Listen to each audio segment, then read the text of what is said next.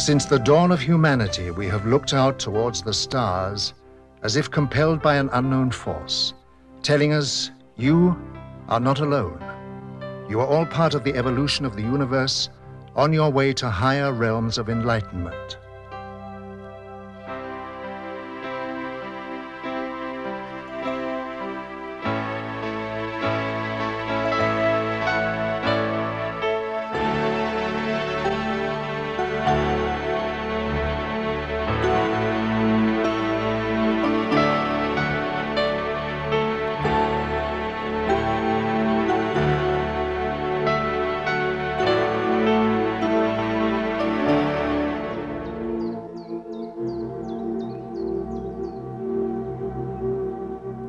The ancient Indians of Peru were a highly advanced civilization who lived thousands of years ago in the jungle of South America. Their traditions speak of visiting spaceman. At their reservations are the amazing Nazca lines, which are etched into the earth and which are acknowledged as being aircraft runways and landing sites. Artifacts of great age have been found which closely resemble aircraft of today.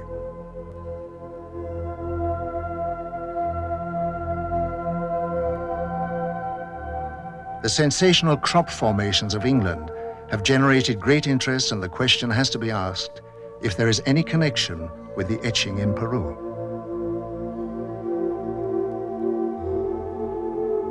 Ich kenne die Hopi-Indianer sehr gut. Sie leben heute in Arizona. Aber ihre alte Geschichte. I know the Hopi Indians very well. Today they live in Arizona. But their old traditions say that many, many thousands of years ago their home was in South America, and that at that time they were descended upon by extraterrestrial visitors called Kachinas. These Kachinas also saved the Hopi Indians when their continent threatened to sink. These heavenly beings, the Kachinas, were the teachers of the Hopi. And even today, the Hopi Indians make figures of the Kachinas for the younger generations, so that no one should forget the visit of their original teachers from outer space. And even today, the Hopi are convinced that one day the Kachinas will come again. In this connection, it's interesting that a short time ago I showed White Bear, one of the oldest members of the Hopi, pictures of the Maya cities Tikal and Palenque. He was beside himself with excitement and said, "We understand that. Our ancestors built that under the guidance of the Kachinas."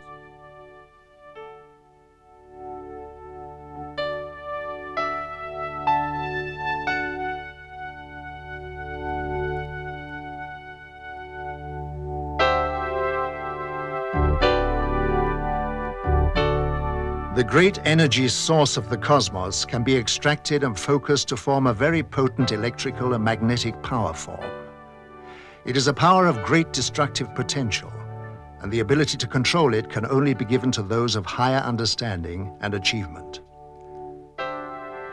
Such power sources were built into the Great Pyramids by another race thousands of years ago, when they needed recharging facilities for their spacecraft while on reconnaissance flights around the universe. The units were built within the protective framework of the pyramids to protect them from discovery. As the world focuses on the mystery of the Egyptian temples, our space probes have located similar strange pyramids on Mars. We have the very mysterious structures on Mars, pyramids, and particularly the large humanoid face looking into the Martian sky. All the investigations on Mars with the Viking probes show quite clearly that Mars has been in the past different. The physical makeup points to an ecological system. And the pyramids, again, really make quite clear that they cannot be possibly natural structures. I really believe that they are artificial structures. The human or humanoid face on Mars shows that if there have been visitors in the past, a long time ago, then they were humanoid.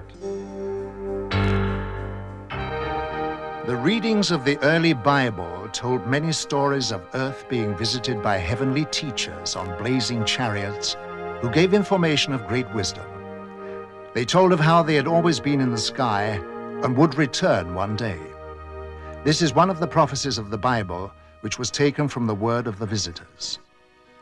How did modern man go about interpreting these holy clues?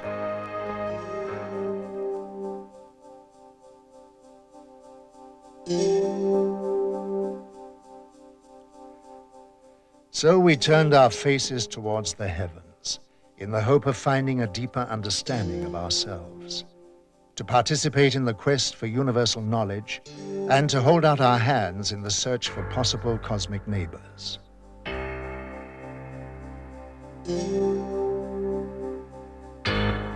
If we consider that most of the stars in the Milky Way are twice as old in our sun, 10,000 million years old, then obviously there may be highly advanced old civilizations which have developed interstellar travel. So my answer would be it is more than likely, not only possibly, but more than likely, that extraterrestrial visitors are traveling to other solar systems, other planetary systems. Thus, we really should expect extraterrestrial visitors in our solar system observing human civilization. As fantastic as this may seem, photographs of unknown flying craft, known as UFOs, have been taken around the world, captivating the public's attention for decades. This photograph was taken in 1978 in Brazil. This was photographed in Switzerland in 1975. These two UFOs were also photographed in Switzerland in 1975. This was taken in 1971 in Austria. This one was seen in 1987 in Canada. This UFO was photographed in Germany in 1977. This was taken in Colombia in 1971. This photograph of a shiny silver object was taken in North Charleston, South Carolina in 1980. Yet another photograph from Switzerland taken in 1975. This UFO with a cloud-like vapor was taken in 1974 in Denmark. This UFO was sighted in 1977 in Uruguay. A UFO in Indonesia, photographed in 1974. These three luminous flying objects were photographed in Barcelona, Spain in 1978. Every year, increasing numbers of UFO photographs are being taken by witnesses from around the world, giving growing evidence of extraterrestrial visitors. In 1946, George Adamski, a professor of philosophy, using his cine camera, took the first moving pictures of alien spacecraft. This film shows the strange flight pattern of these machines. This picture shows three balls beneath the craft serving as condensers for static electricity. This film, also taken by Adamski, shows a telemeter disc, described as being a very small but highly technical reconnaissance craft. Adamski was an amateur astronomer who had a 6-inch telescope on the slopes of Mount Palomar. In 1946, he observed a huge cigar-shaped UFO and was astounded to see many smaller UFOs emerge from the mother craft. He was able to take a series of photographs of this amazing sight.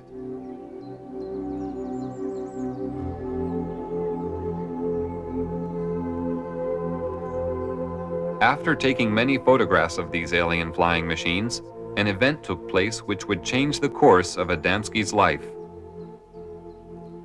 On November 20th, 1952, he had his first contact with a human-looking alien visitor. Adamski was walking in a desert canyon in California when he came face-to-face with an extraterrestrial standing beside a landed spacecraft. The alien told Adamski that the meeting was not by accident and that he had come to give a message. He warned of the danger we were creating by exploding nuclear weapons. He said that the human race had no idea of the very powerful and deadly long-term effects we were creating, which could not only destroy ourselves, but also our planet, and that the continued use of such weapons could eventually endanger our cosmic neighbors. Adamski was asked to spread this message. The alien visitor promised that he would return and meet Adamski at a later time. Adamski was later taken for flights into space, where deeper, more meaningful messages were given to help the human race to understand another point of view of our world. Adamski devoted his time to spreading the visitor's message and was later joined by a Danish Air Force Major, Hans Petersen. Well, you see, after the contact in the desert, George had an inner feeling that this was not the end of it. On one of his flights, made more flights, but one particular he was taking on board a mothership, which is a very, very large ship, who is taking all the other vehicles into our atmosphere. And in there, he met a lot of people, and he met an old man, so to speak, a wise man, who told him a lot of why they were here and what we did wrong here on Earth. And after these experiences, George wrote a book, Inside the Spaceships. In this book, Adamski described in detail the very advanced technology used in the spaceships, including technical information on the magnetic and gravitational propulsion systems, which work on a power found throughout the universe. He also described a magnetic pole running through the center of the ship that was also a very powerful periscope, which could observe both above and below the craft with great magnification.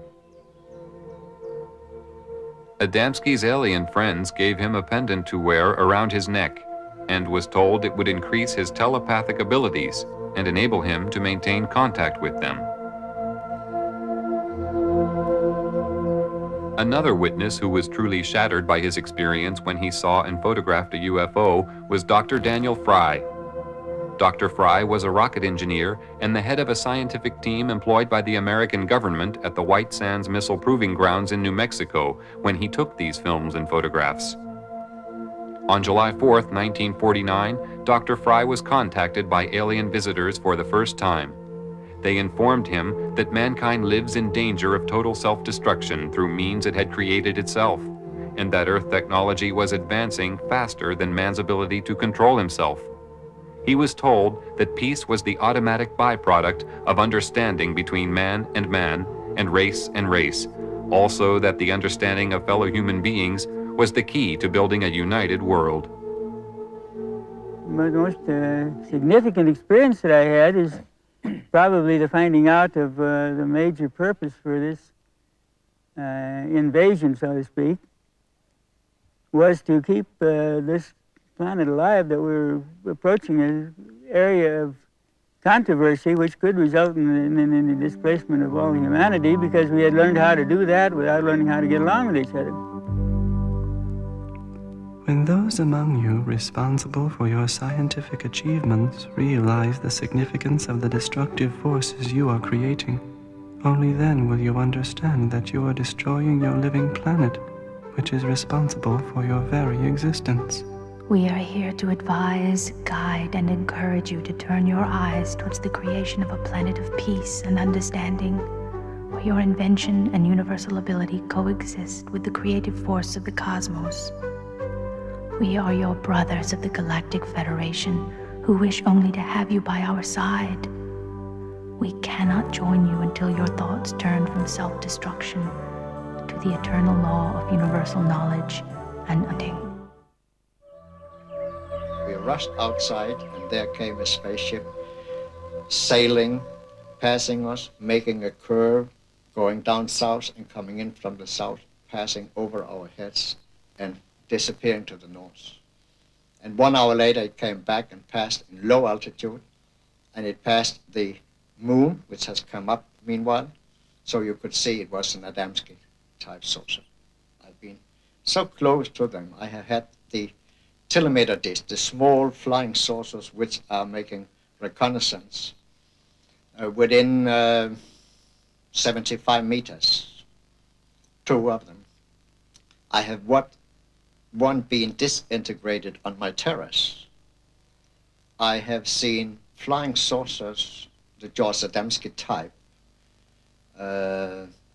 within 200 meters in front of my car. I have seen 2 flying saucers land, both cases with my wife, so I had a witness. The founder of the German UFO Society, Carl Veit, is also a publisher of UFO books. For decades, he has published books written by contactees. Many years ago, he had the foresight to realize the value of the information. There were 12 of us sitting in the garden, and the pictures were shown by this television man.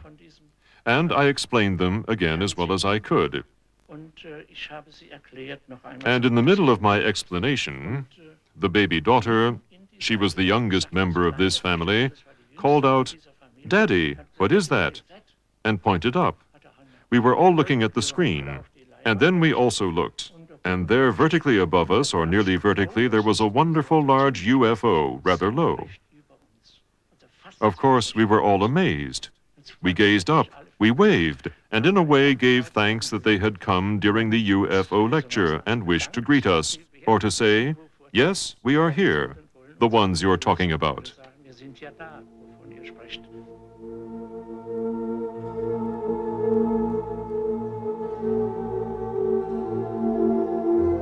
Tony Dodd is a retired British police sergeant who had a close encounter with a UFO. Since that time, he has become the director of investigations for Quest International, Europe's largest UFO investigation organization. I was driving a police patrol vehicle in a remote area in Yorkshire when I saw the most amazing disc-shaped flying machine. This machine was about 100 meters off the road, above the road. It was glowing white, bright white.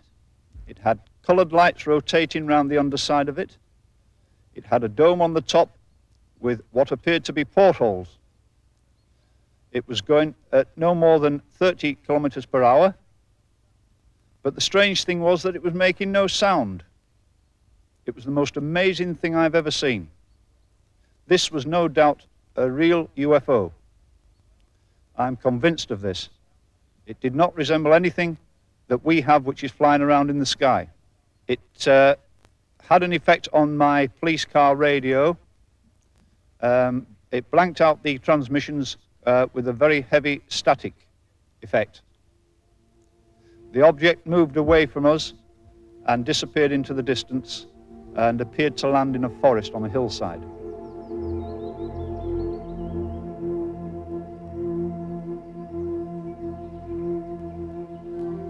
George once told me that they work in all countries, all over the world.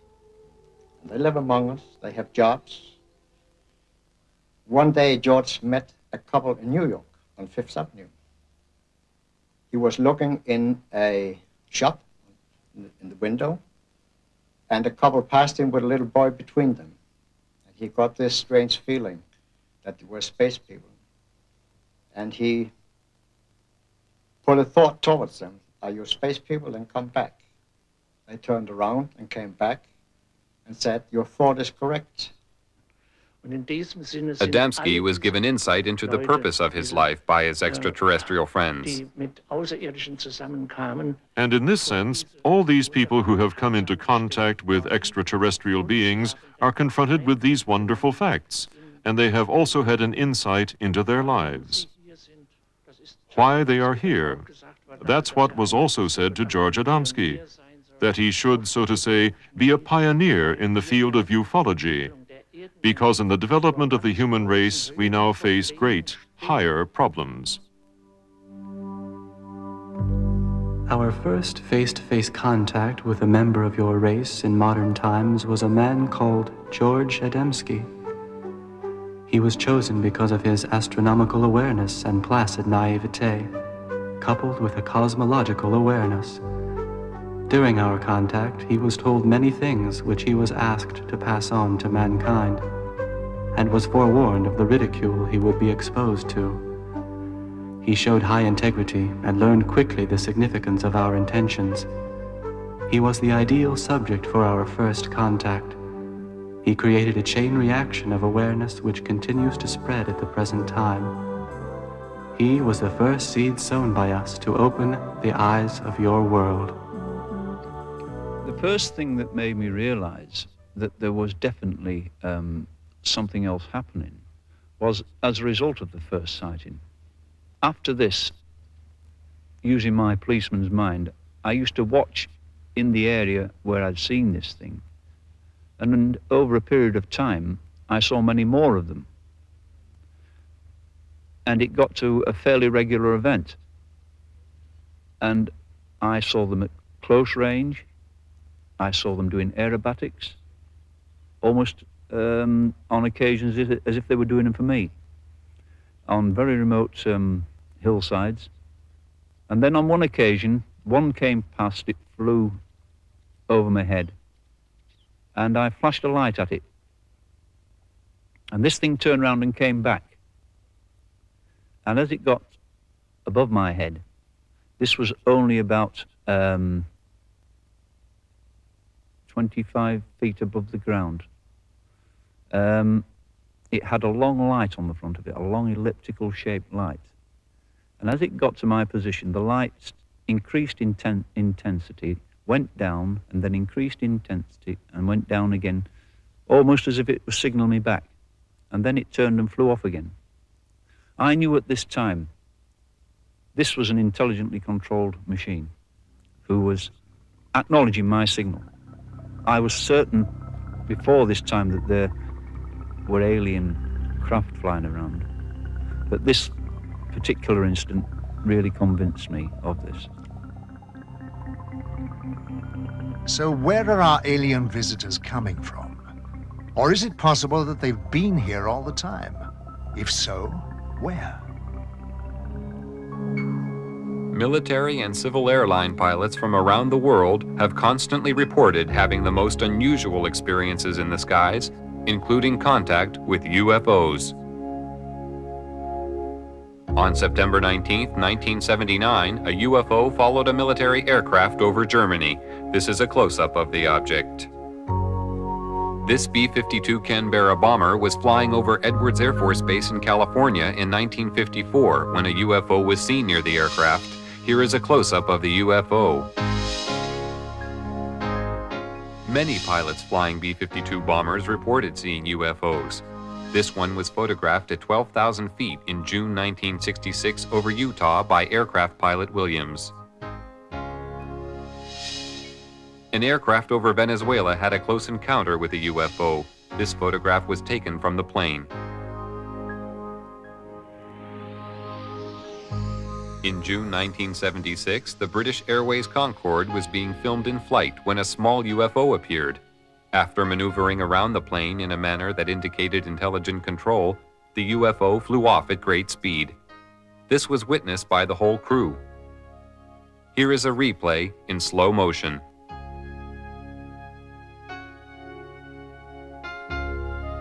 Of the hundreds of UFO sightings made by aircraft pilots every year, the most amazing one was filmed from a commercial airliner by passenger Gene Oldfield as the aircraft cruised at 9,000 feet over Stafford, England on April 2, 1966.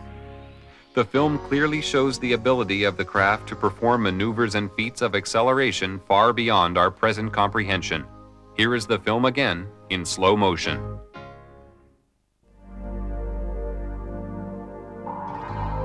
This was one of the early films taken of a UFO. The dramatic movement of the object showed rapid, almost instantaneous changes of speed and direction, which sparked intense curiosity and confusion among the public and scientific community. No earthly aircraft of the time could perform like this. While filming from a helicopter for the U.S. Navy on April 15, 1966, Lee Hansen, a professional photographer, shot these pictures of a flying object at Catalina Island, California. The craft, which had no wings or tail fins, was 30 feet in diameter and moving at approximately 150 miles per hour. No signs of a propulsion system were visible. This film, shot by James Waters in Colorado on July 23, 1963, shows a UFO moving across the sky at tremendous speed, followed by a second one. This is the same film at 1/12th speed. An analysis showed that no earthly aircraft could possibly fly so fast.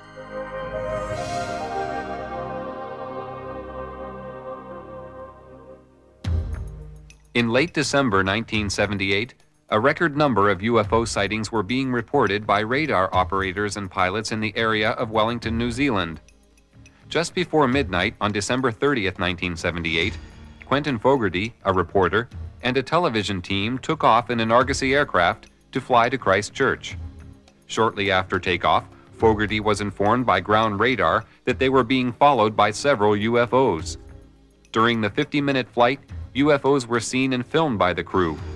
The UFOs were described as having a luminous base and a transparent top. The objects were performing incredible aerobatics. This movement was captured on a single frame of film.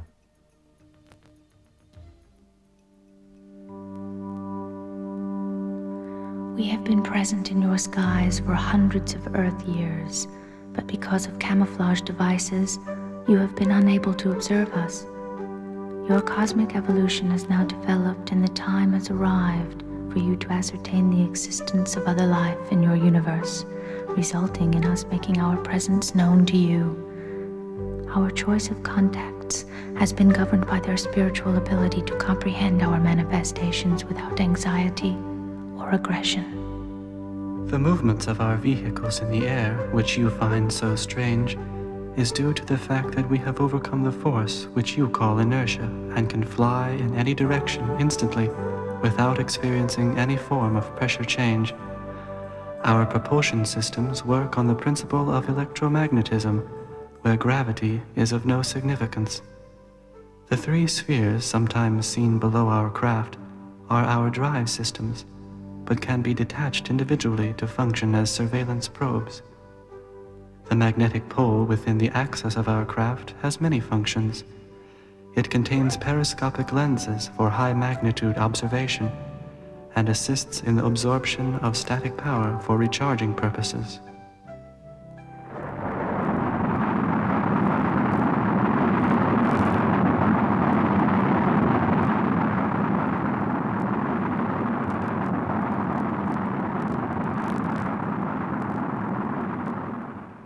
It seems to me quite clear that a humanoid civilization will very likely try to find other humanoid civilizations in the Milky Way, if we just take the Milky Way as our place for travel.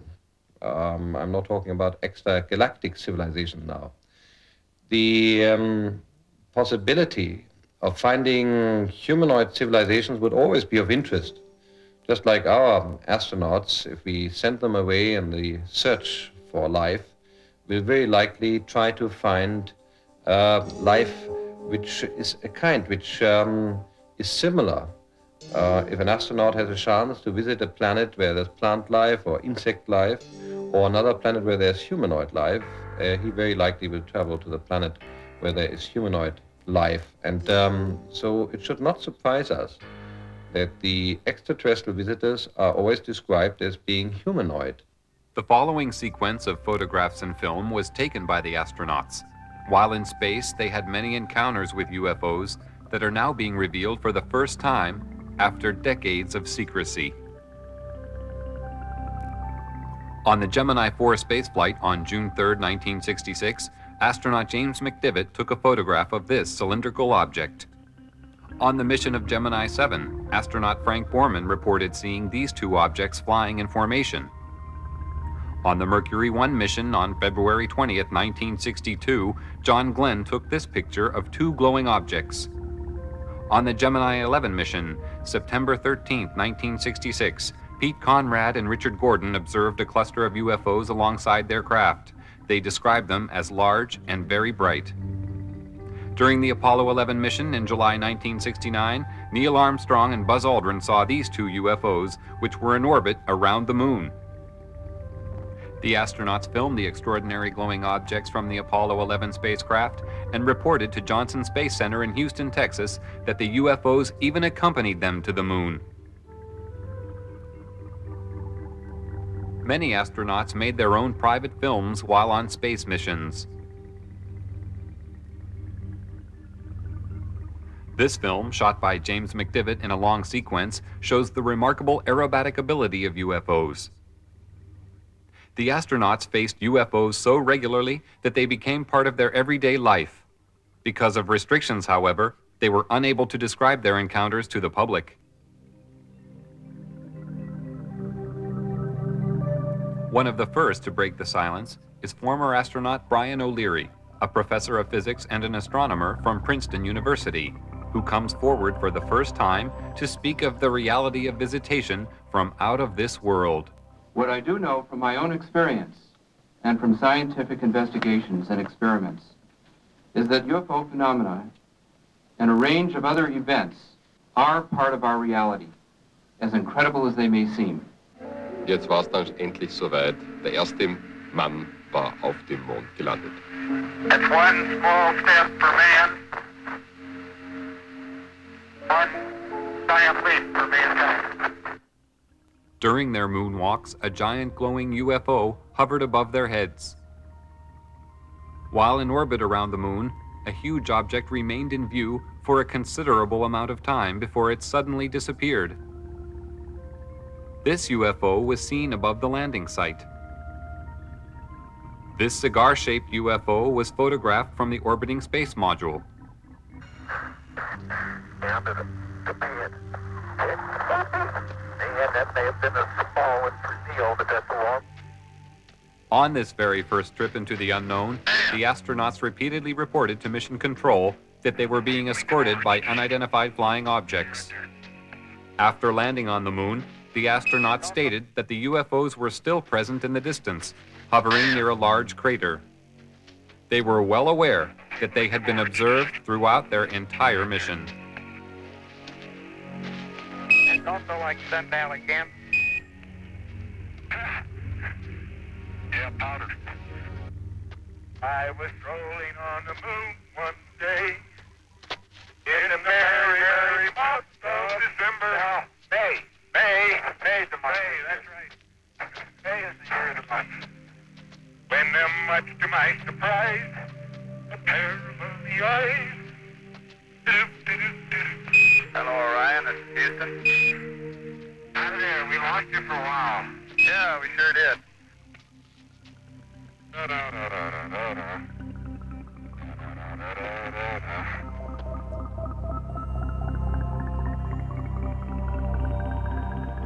The momentous leap to the moon led to the dawning of the space age. Space travel opened up endless opportunities for mankind to explore new frontiers. NASA's plans are already well underway for colonies to be developed on other planets, beginning with Mars.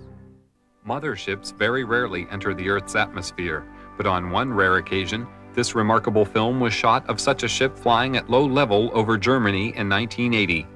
The object was seen by other witnesses in a nearby village who reported seeing 3 smaller craft emerging from the larger one. They stated that the craft was at least 100 feet long. This film of a cigar-shaped mothership was taken in Rhode Island, America on June 3, 1967. The leaf effect motion of the ship is common with most sightings. Craft of this size and shape have been reported all over the world. This aerial photo was taken by Inaki Ozis while flying at 8,000 feet in February 1968. Probably the same cigar-shaped mothership was photographed in Texas 10 days later. Over the following few days, an object fitting a similar description was reported by various witnesses.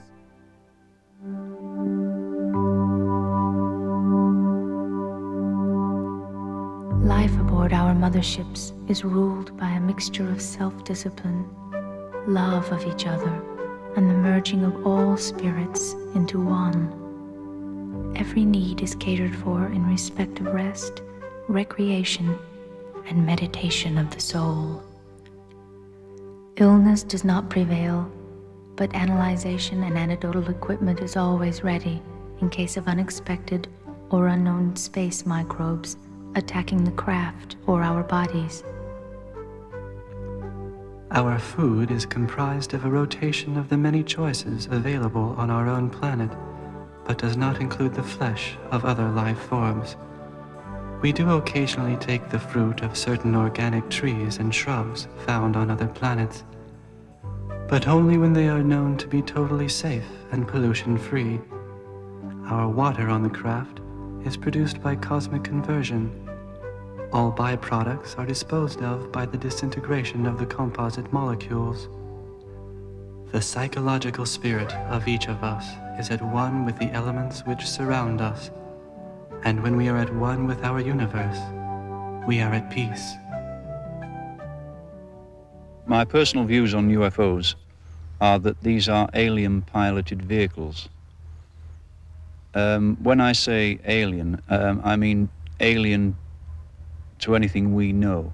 That possibly they come from other worlds, but I think it's highly likely also that they come from other dimensions, other time spheres. And that there isn't one type of alien coming here. There are probably many of them, all from different areas. When people report these things, we get such a variety of things reported, so many shapes, so many forms, and this appears to cause the confusion because there is such a variety of these things. But really speaking, if these things are visiting us from a whole host of different areas, one would expect them to be different forms, different machines. And I think this personally is the answer to it.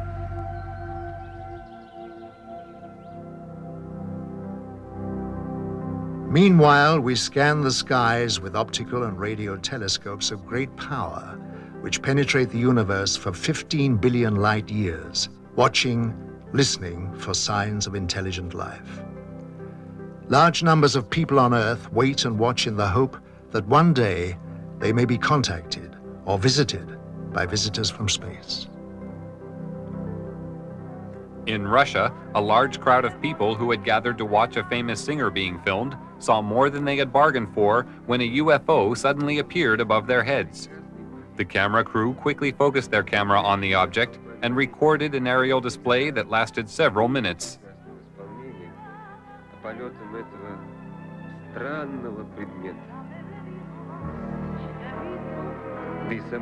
The crowd found this more intriguing than the singer. Even she eventually stopped singing to watch the UFO. Numerous UFOs are seen over Russia regularly.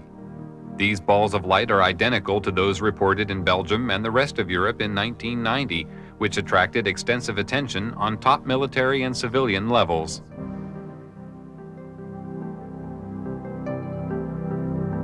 In April 1990, this cigar-shaped UFO was filmed over Russia by an amateur. These flying objects are now acknowledged by the Russian military as being alien flying machines. The nucleus, the authentic nucleus of the UFO phenomenon must be our research field, and that is certainly worthwhile. However skeptics may talk about the UFO phenomenon, whether they call people who have encountered psychopaths or even scientists who concern themselves with UFOs as cranks, we simply have to accept, if we inform ourselves, that there's a small percentage of absolute authentic cases which represent the UFO phenomenon. And we must continue to investigate this nucleus. It will be worthwhile. When I first saw my UFO, I always quote my UFO now, you've got to bear in mind I was dealing with something like this with the clinical mind of a policeman. So my immediate reaction was, well, what makes a thing like this tick? How does it go? How can you get an enormous machine like this which doesn't make sound? Why does it look so beautiful? Why did I see it? Why was it there? There's so many whys. And I knew I had to find out answers to these things. It was very, very difficult. There was no easy way of finding an answer to something like this. But it seemed to me that things naturally came my way. I started to receive reports from people as it became known I was interested in this subject.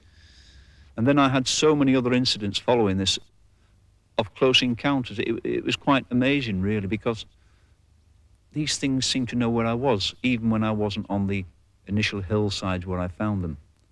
I had occasions when I would be driving down a country road, then suddenly one of these things would be in the sky, flying alongside me very close. And it was almost a cat and mouse game. And I had nothing but no fear, never any fear, because there was never anything directed towards me which would indicate there was any hostility. And so I got a sort of affection for them. I had to keep thinking, what kind of technicians put something like this together? Because it was such an amazing thing. But I knew that this thing was not from here. For the past 45 years, people from every country have reported seeing UFOs. The descriptions of these objects have been all too similar, despite the fact that the witnesses live thousands of miles apart. Witnesses include astronauts, pilots, scientists, and police. Even presidents of the United States. Jimmy Carter and Ronald Reagan have spoken openly about their seeing UFOs. Since 1945, an estimated 5 million UFO sightings have been reported from across the world.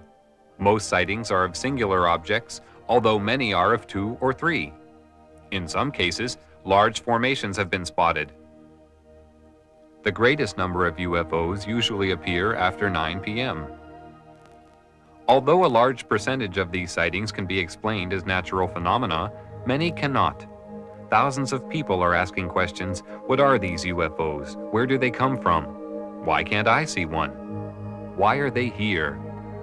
And more people want to communicate with the extraterrestrials, to learn more about them, get to know them, to understand. Soon after the dawning of the 20th century, the winds of change began to blow. Events were to take place which would change the course of mankind forever. The atomic age had arrived.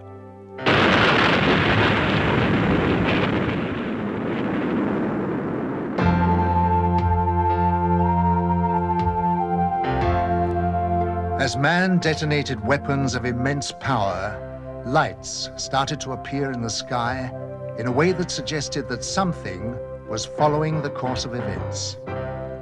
The shattering thought imposed itself that we were perhaps not the only inhabitants of the universe. Since the beginning of civilization, we had been watching the stars, never dreaming that they, in turn, might be watching us. History was about to change.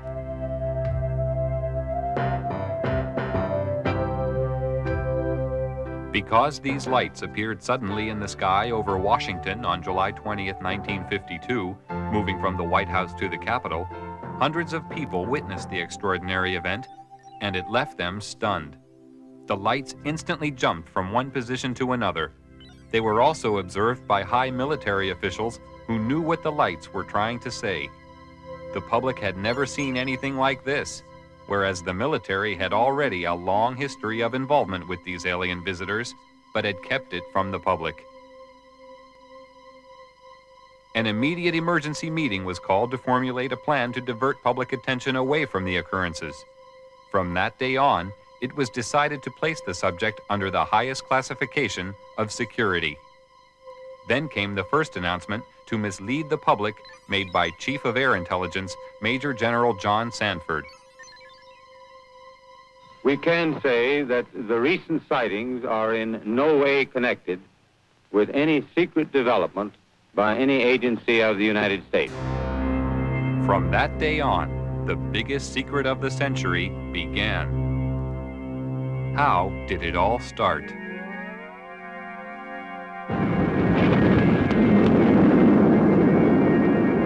After the first atomic bomb was detonated, more tests were made of the effects on the environment and human subjects to gauge the degree of contamination unleashed. No knowledge of the devastating long-term effects existed at this time.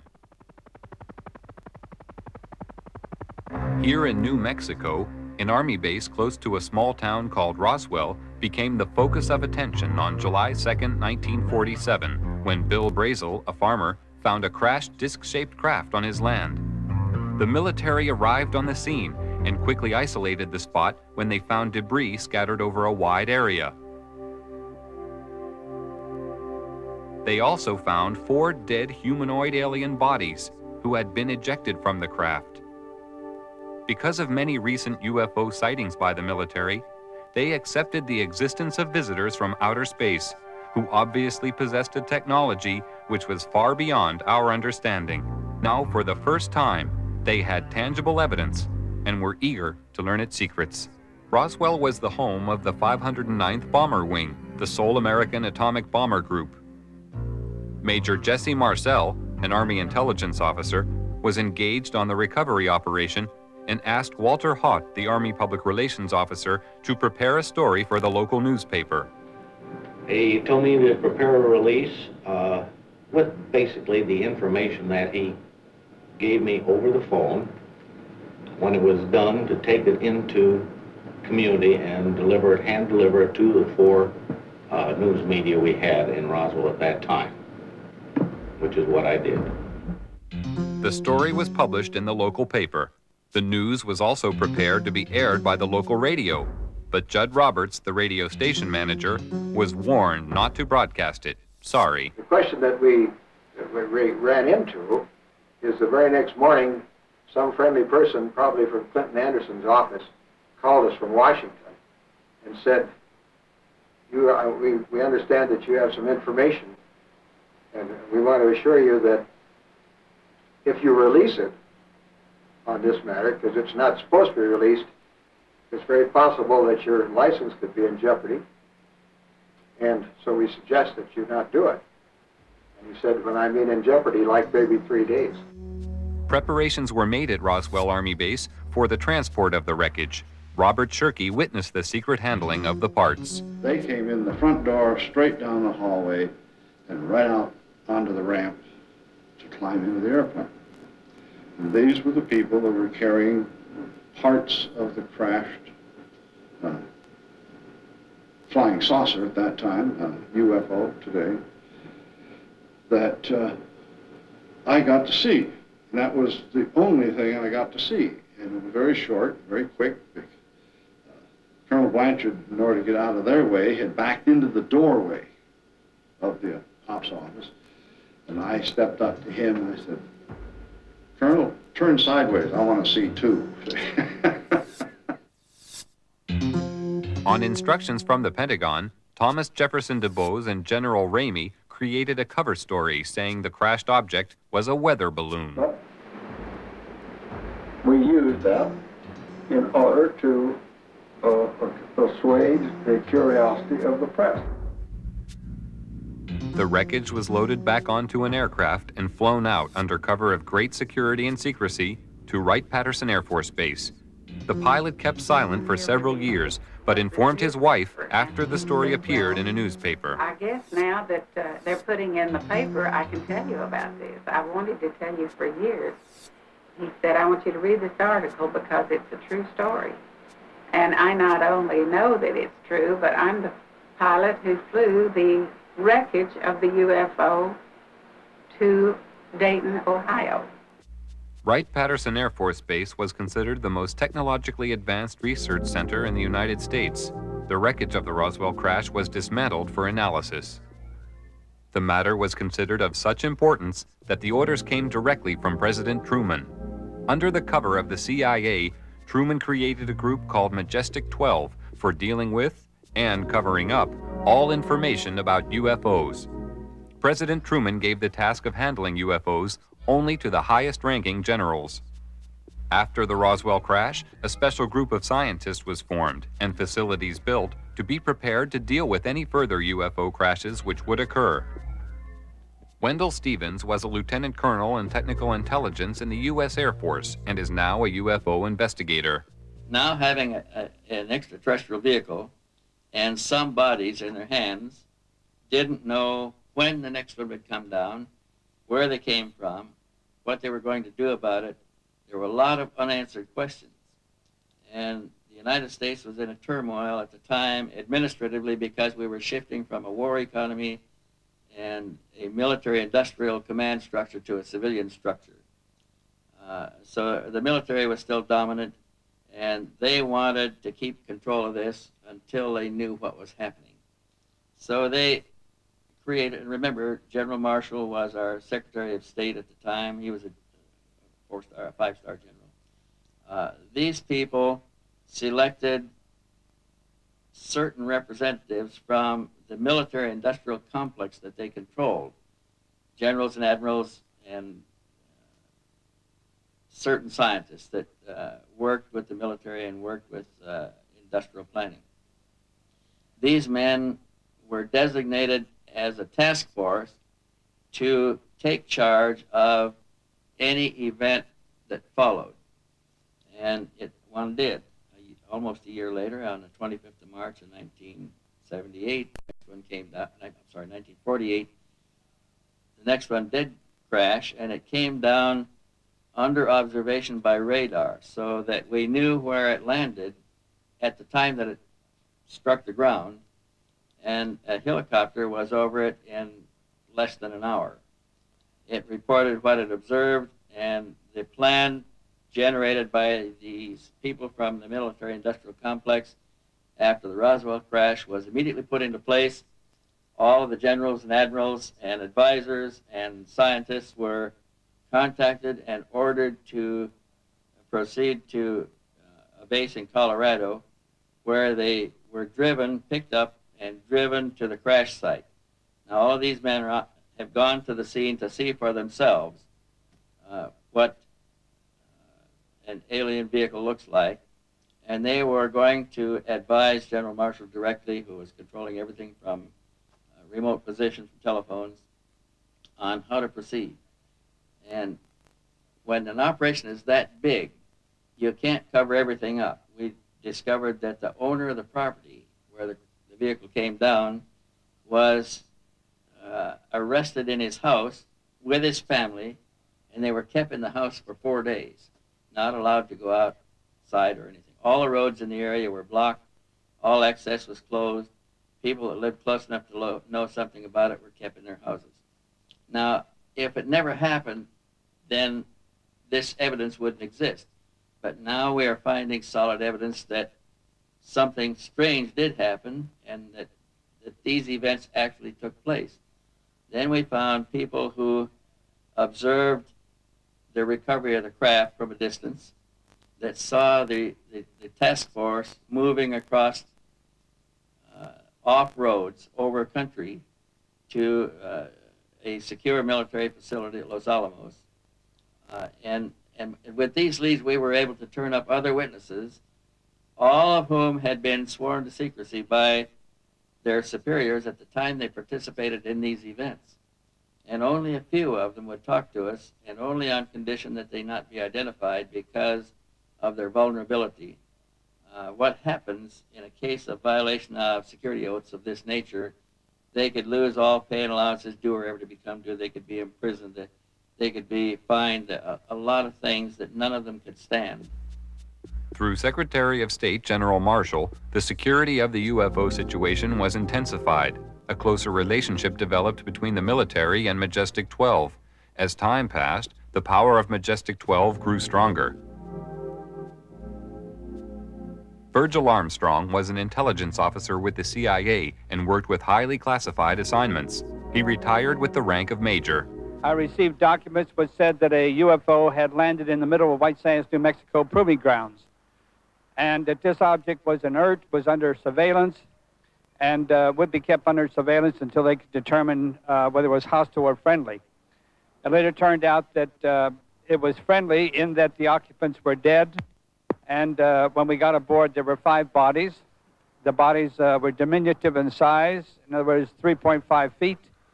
The largest one was just under 4 feet. 2 of them were obviously the commanding officers because 2 of them wore epaulets on their shoulders. Later turns out that they were all male. When we flew them back to Wright-Patterson, of course, the examination, physical examination, and the autopsy, of course, revealed that they were indeed all male.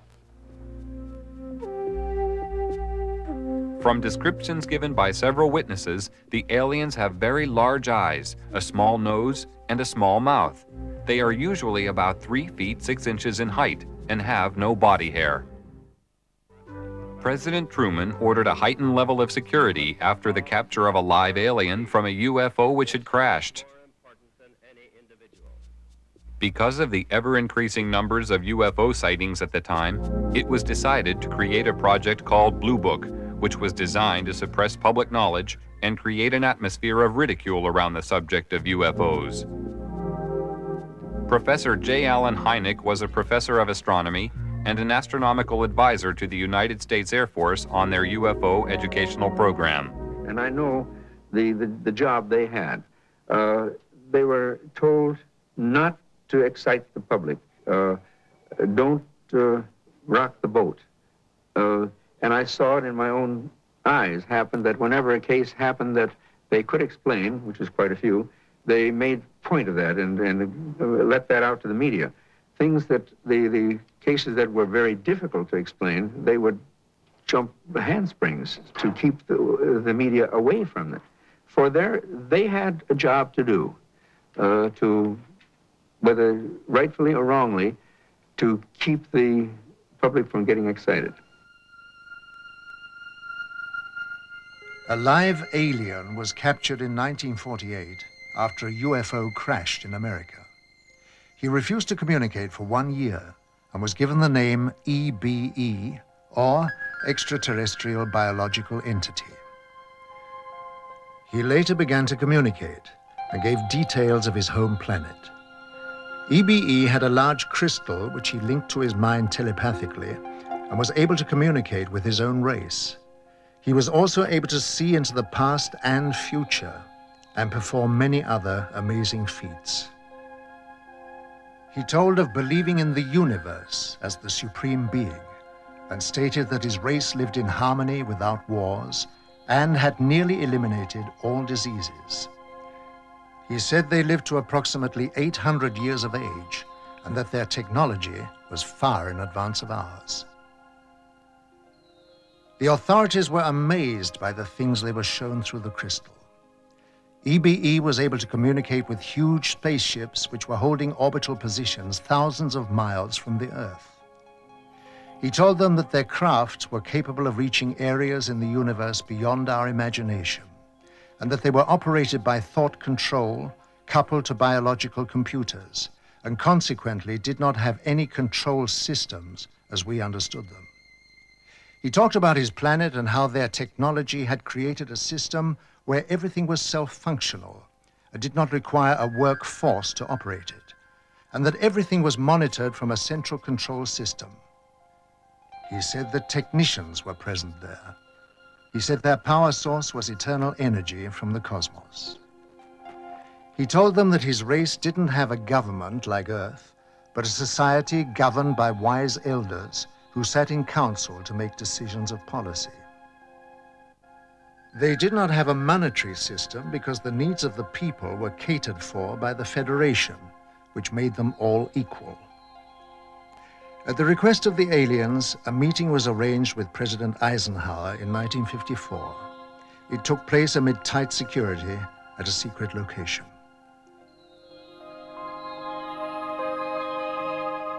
At this meeting, negotiations took place regarding the permitted presence of the aliens on Earth. Eisenhower told the aliens that the world was not yet ready for them.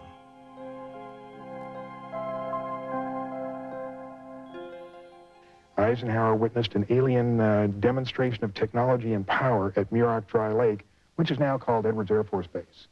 I believe we made a deal, and the deal was that in exchange for super technology, super weapons technology, we would agree to ignore the abductions that were going on.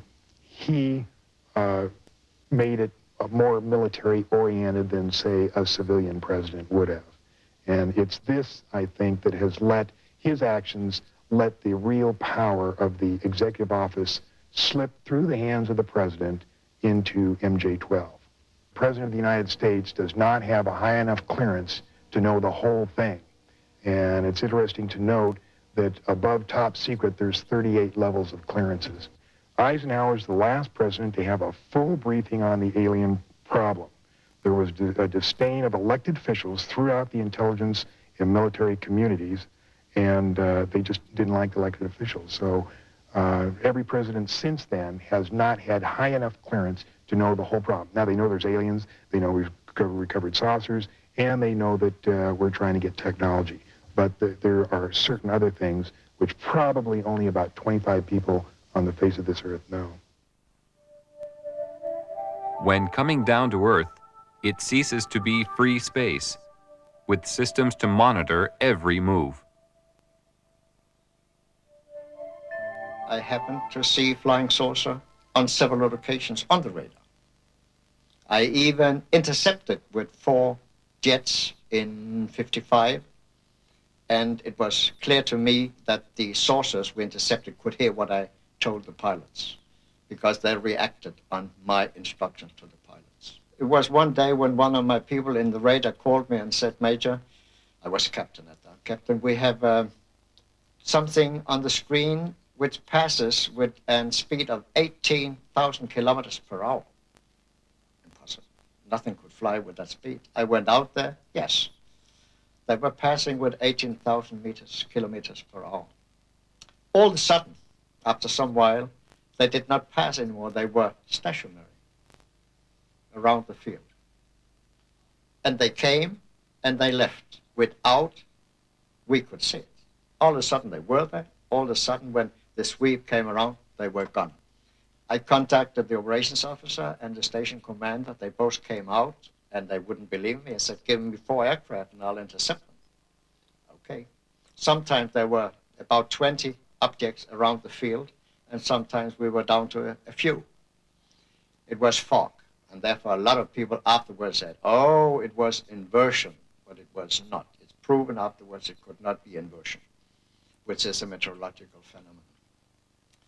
So at 11 o'clock, I had 4 jets at the runway, and at 11 o'clock, the fog lifted so we could take off. And I ordered the 4 jets to take off. In that moment, there was 12 objects around the field. And when I said you are cleared for takeoff to intercept unidentified flying objects, 10 of them went away. Right when the sweep came back, there was only 2 left. One 10 miles north of the field, one 15 miles south of the field. I sent the 2 aircraft to the north and the 2 aircraft to the south.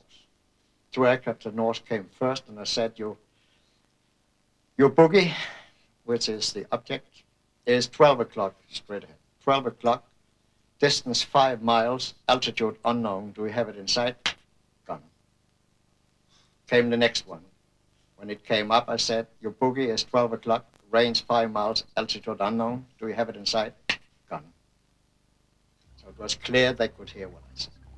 But while the visitors monitor our every move with their superior technology, being technically advanced does not always ensure their own safety. This was proved by the UFO crash in the Kalahari Desert in 1989. One of the most documented cases of all time referred to a 60-foot wide spacecraft which was forced down on the border of South Africa. This craft impacted with the desert at high speed, causing a crater 450 feet in diameter and 36 feet deep. Official military documents reveal that the craft entered South African airspace at 1:45 p.m. on the 7th of May 1989 and was intercepted by 2 Mirage jet fighters. Because the craft failed to respond to communication, one of the fighters was ordered to attack the craft with an experimental laser cannon. This caused the craft to lose altitude and crash. After the craft was retrieved, it was removed to a secret Air Force base. And on arrival at this base, it was found a door had partially opened in the side of the craft. Hydraulic pumping gear was brought to the scene, and the door was forced open. When this was done, 2 aliens staggered out of the craft, and it was found that one appeared to be seriously injured. They were immediately arrested and removed to a medical center, where a medical team was sent in to try to assist. The authorities at the scene entered the UFO, and hieroglyphics were found inside the machine, alien hieroglyphics, of course, and various items of electronic equipment were also removed from the craft. When the military entered the craft, they quickly removed portable equipment and instruments, some of which were considered useful as potential weapons. This was not certain at the time, but was clarified after scientific investigation. Also found aboard the craft were a series of hieroglyphics, which indicated that the aliens had a written form of communication. The writing gave the impression of an alien alphabet, but it is not known if any of the scientists present were able to understand its meaning. Data found on the craft were stored on a system of silicone slides. It was obvious to everybody at the site that they were dealing with a very advanced technology, including the propulsion system. As more and more alien technology comes into the possession of our scientists, more understanding is being gained about the physics involved in producing propulsion systems capable of taking man deep into space. Although many years have passed since the beginning of the UFO era, the veil of secrecy has remained to keep the public uninformed.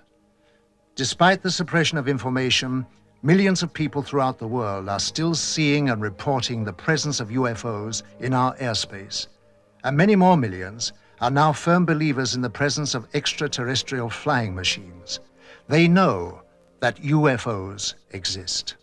I think what has happened over the years, the government has lied so much that they have painted themselves into a corner, and it's almost impossible for them to tell the truth today. The biggest secret in the history of mankind, and the government is not going to let this out. There is no way to get anything out under the Freedom of Information Act. In Russia, the subject of UFOs is now out in the open. Marina Popovich is a retired Russian cosmonaut and fighter pilot. During her military career, she was twice awarded her country's highest military order, Hero of the Soviet Union. She is now one of Russia's leading UFO researchers. 10 years ago, people only made jokes about this subject. Now the attitude to UFOs is very positive. The majority, 80%, think there is extraterrestrial intelligence and that this intelligence is trying to establish mutual contact with us. Now cosmonauts and pilots are more willing to report their contacts with UFOs when they have taken place.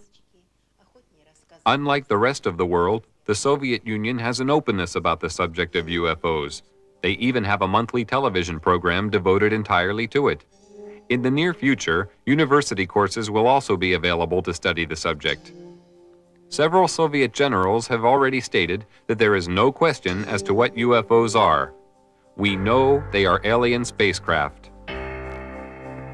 Technology has advanced rapidly over the past 50 years for all the world to see. But in secret locations, amid tight security, the true advance of technology is hidden from public knowledge. From one such location came the stealth bomber.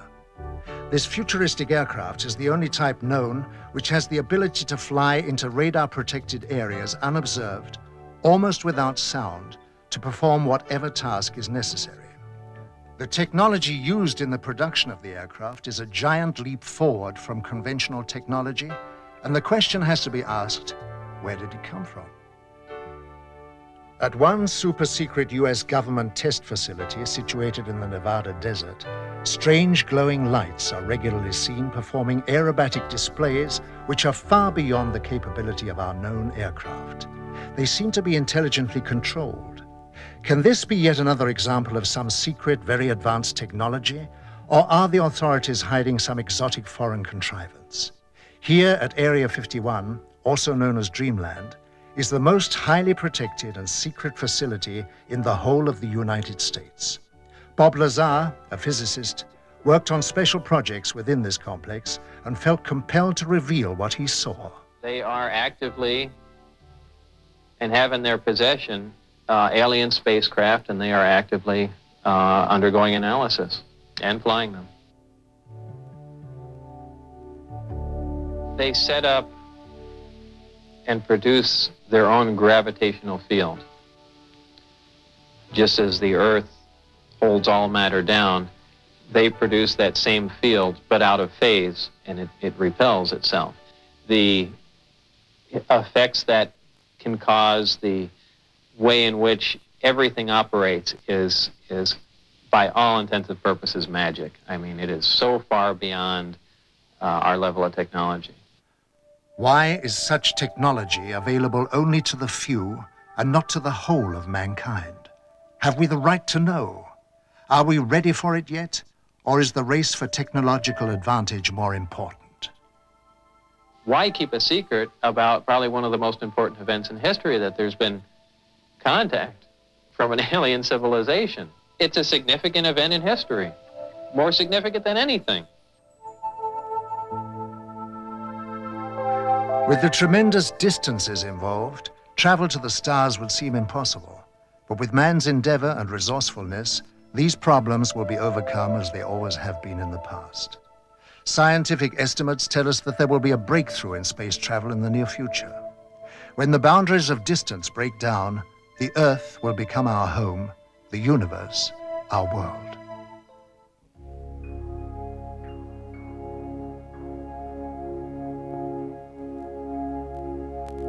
Energy is the lifeblood of civilized society, but it's also a tool that has to be controlled.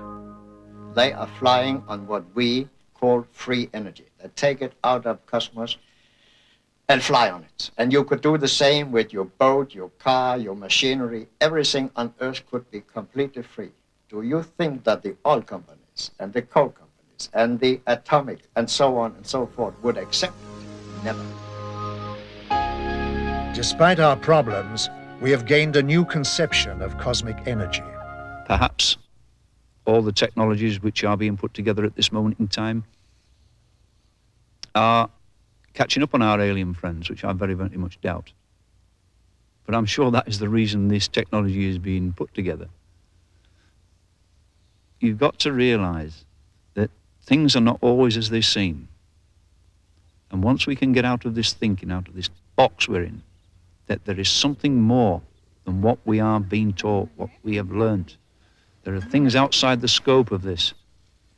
Then I think you'll begin to see the potential for people from out there visiting us.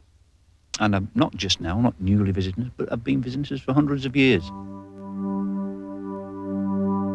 Our presence within your solar system is to observe the evolutionary progress and environmental changes occurring not only to your planet, but to its people. Using a special observational technique enables us to foresee potential difficulties which may arise, and if necessary, give you advice on the course of action you need to overcome it. To achieve these aims, we employ the use of many types of monitoring equipment, each with the responsibility for a different area of scientific investigation. Our use of telemeter discs of all sizes as remote-controlled sophisticated recording and analyzing vehicles is one of the many types of drones. We observe every aspect of your world and its inhabitants, from the environmental changes and pollution levels to the microbiological disease potential of mankind. Our techniques also enable us to record and analyze thought patterns, and therefore anticipate man's course of action before it is taken. There is nothing about your world and its people we are not aware of. In the last few years, there is an evolution in the whole extraterrestrial problem. An evolution so far that the sightings and the encounters become more concrete. We accumulate more and more cases where we get more and more information. More information is released by the governments. We know now that there was a cover-up for so many years. We have always speculated about this cover-up. Now we have proofs. We know that the secret services, not only in the United States but in other countries, have really fooled the public. and very likely extraterrestrial visitors know about this plot. And it is not surprising that in the last years more concrete information is released. Probably this may be a preparation for official contact. Perhaps it's in the interest of extraterrestrials to establish contact because humankind is in a very difficult position. This does not imply that we must depend on extraterrestrials to save our planets. We have to do it ourselves. But nevertheless, we are in a phase where we possibly take the next evolutionary step, a step that is so important because it will decide whether we will survive or simply vanish. A circular, shiny object passes in flight. You think to yourself, so the stories are true. What should we do? I'm absolutely convinced that there is a mutual origin of humankind, of human beings, and some of the extraterrestrials which come and visit Earth. I have various reasons to maintain this point of view. There is a group of extraterrestrials which are really identical with human beings in their size, in their physical look, and their physical makeup. If we take the reports of witnesses seriously, and I do. There are quite a number of cases where these extraterrestrial visitors have made remarks confirming this point of view. They do not officially land in Washington or in Moscow or in London, but they're simply seen rather unobtrusively in such a way that the media is arguing constantly whether UFOs exist or do not exist. We know that they do exist, at least a small nucleus. And whatever their intentions are, I'm sure there's a development in the last few years that it will not be long until we find out.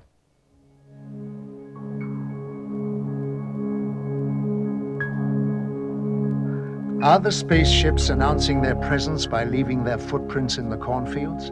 If so, how? The cornfields of England, home of the amazing phenomenon known as pictograms. In 1990, 1,200 complex symbols appeared in southern England. Some showed a remarkable resemblance to carvings found on ancient monuments. One opinion is that they are a message from spacecraft. Another is that it is energy coming from the ground, reacting with energy from space. All agree it is intelligently created and possibly connected to the nearby stone megaliths. The pyramids, one of the 8 wonders of the world, are monuments to a forgotten civilization. But how did they achieve such feats of engineering? And why are there identical structures on Mars? It is said that the pyramids were built by another civilization for the purpose of containing energy devices to exchange cosmic energy. The pyramids acted as a focusing device to focus energy on the planet at the zenith, which is in exact alignment with the Pleiades. Some people have had contact with beings from the Pleiades who told them that they were here to help us. When asked, "Why do you help us?" they said, "We would like to tell you about the importance of cosmic law, to live by it, not to neglect it. The greatest gift to yourself is to understand yourself through cosmic law. In our world, we give our children this understanding so that they will have a richer life. We come from throughout the whole universe, and we will reveal ourselves to you more and more until you come to understand the universal language." My first encounter, I was determined, if it took me the rest of my life, I was going to find out that day what I had seen that day, and I have never let up from that moment in time. And it has been worth every minute and all the money I've spent on it, because now I am a far wiser person than I was when I started. I know things now which I would have never known had I not got involved in this thing. That there is a far higher force out there operating than we could ever conceive. And that they're here amongst us. They come and go as they wish.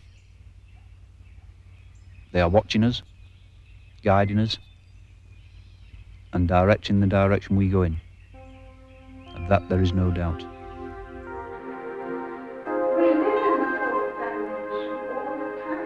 Elizabeth Clara is one of the most important alien contact cases of all time. She was born in South Africa in 1910 and is a woman of great wisdom. Between the years 1954 and 1963, she had many meetings with another race. One man, whom she called Akon, told her that he was from the solar system of Proxima Centauri. She developed a deep friendship with Akon. He took her on a 4-month visit to his home planet of Meton, 4.3 light years from Earth. Meton is a world with 2 suns. She was told that space was a big laboratory and was given great knowledge about the universe. She understood the structure of the cosmos and the laws of light frequencies immediately, and as requested, she passed her knowledge to science, where it was of great benefit. She later went on lecture tours and wrote a book where she shares her insight into the structure of the universe and passed on highly valuable scientific information to the world. She said, "The road to the stars unfolds within a spaceship of great beauty and simplicity, generating her light from the cosmic plasma of eternity, never faltering, always alive and pulsating, shaped like a galaxy with a halo surrounding her and the shock wave glowing." We are embarking on a dialogue for which a common language has yet to be created, and which, when in full swing, will pose questions we have never ever envisioned, not even in our wildest dreams. There is life elsewhere, and therefore an extraterrestrial civilization to which we stretch out our hand evermore, whose attention we wish to attract, and with whom we wish to make contact. I am convinced that we shall be able to make contact on a broad basis. After all, there are already very many who have. And this contact between people is just as important as that with the universe. On her many journeys into space, Elizabeth Clara learned that Akon's race lives in harmony of body and mind, which is the foundation of healthy existence and responsible for the elimination of disease. They know that most diseases are caused by emotional or psychological stress. Akon told her that all cosmic neighbors looked at our world with watchful eyes. They see that the natural world is dying through the imbalance which we are creating in nature, reducing the resources we live on, and they are out there waiting to help. When asked why they didn't come more often, they said, to come here, we have to make many kinds of adjustments to the body because we are uncontaminated.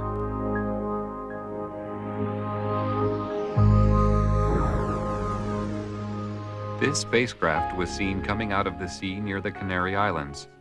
UFOs have been repeatedly seen rising out of the water throughout the world. It is known that they are using their advanced systems to help the world to decontaminate areas of high pollution. For instance, green fireballs are appearing in areas of high radioactivity for the purpose of neutralization. Many contactees are told that help for the Earth by our alien friends is allowed, but only to a certain extent, because they cannot interfere, since we all have a free will. This is a cosmic law.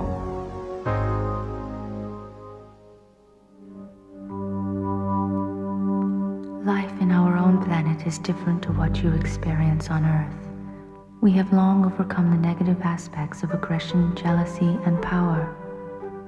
Although we are very advanced by your standards, we lead a simple life of love, mutual respect, and harmony, each integrating with each other in a like manner, conforming to the cosmic law of mutual harmony. Our family unit is the integration of like souls, which is a form of higher love beyond your comprehension. Children are born of these family units to evolve into even higher levels of understanding. Partners are not tied to each other as with your earthly rules. The merging of auras of the twin souls is a bond of such love and understanding that rules are not necessary. We do not have rules as you understand them. Law is a code of conduct.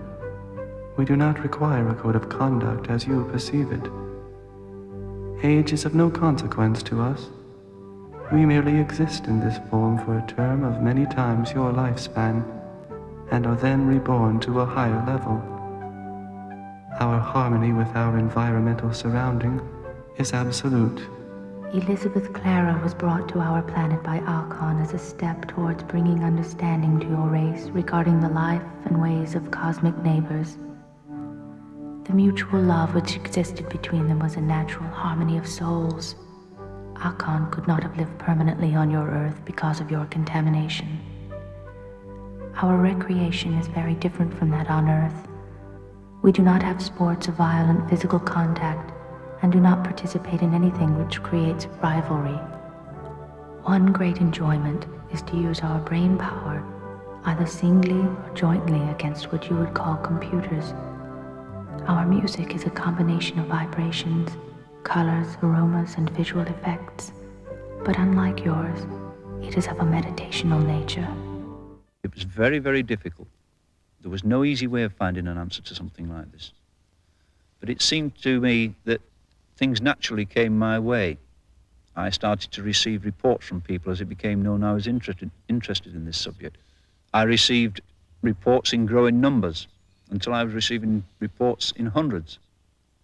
And then the net spread, and it wasn't to a local area, and then it went to the whole of England, and then slowly but surely it spread until the world came in, and information was being fed from many, many directions, and many, many people helped. And as this information grew and grew, the fact that there were solid objects and other type of objects flying out there, there were other intelligences, became very, very real. There is a wealth of information, documented and otherwise now, of the real existence of these entities, aliens, whatever you wish to put the name on them. The problem is, in our society, there has been a very, very well orchestrated aura of ridicule imposed on society, so that people who were seeing these objects were afraid to report them for fear of ridicule.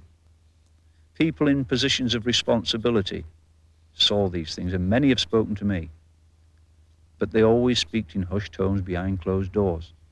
And when you ask them why, they say, well, if I was to make this public what I had seen, I would lose my job.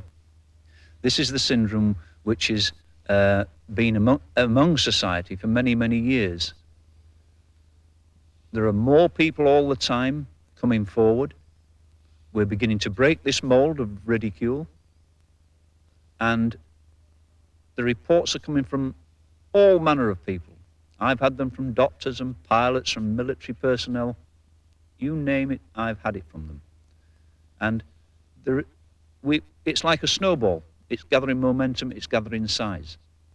And it will not be long before all the population realizes that these are out there. We are not the only people here. And when the realization of this comes to the front, then I feel that we will all be lifted on a higher level spiritually.